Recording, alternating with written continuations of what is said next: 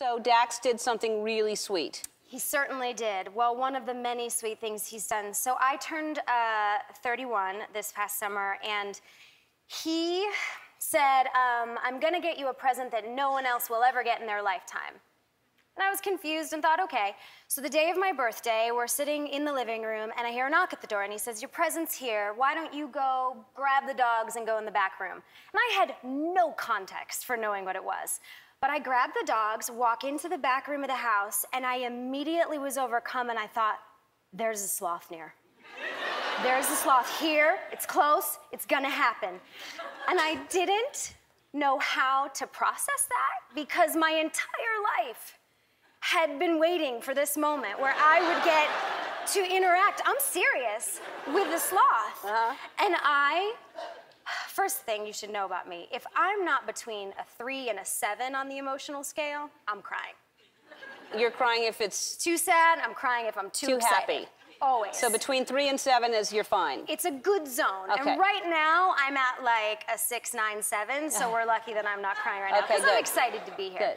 So I am sitting on my bed, knowing that a sloth is here. Where are you now on the scale?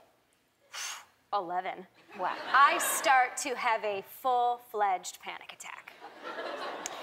I don't know how to compete with all this emotion, so I just kind of crawl up on the bed, and I'm crying so hard, and Dax knocks on the door, and he has a video camera, and he's like, surprise, I want you to come out into the, are you all right? And sees me basically fetal on the bed, and I think you brought a little footage of that. It's embarrassing. I cannot wait to see it. It's worth watching. Yes. Because it's embarrassing. So we can take a look. Oh, there's a little sloth. There one is. All right, let's watch the, oh no. I wasn't joking. I was absolutely...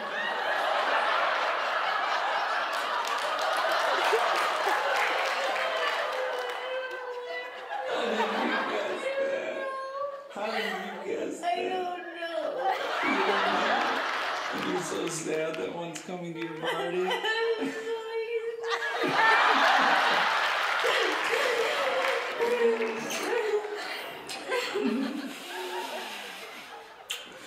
Do you want to come be a part of setting up his little habitat? He's coming for the party.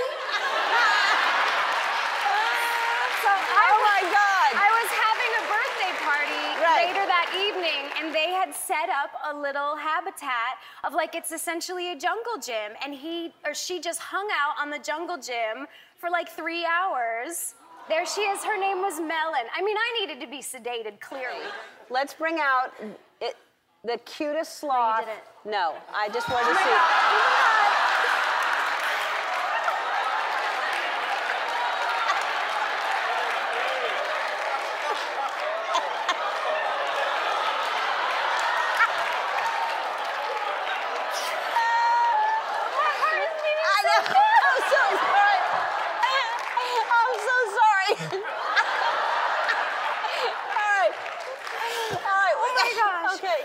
We're gonna take a break. Oh, why would you do that? I know.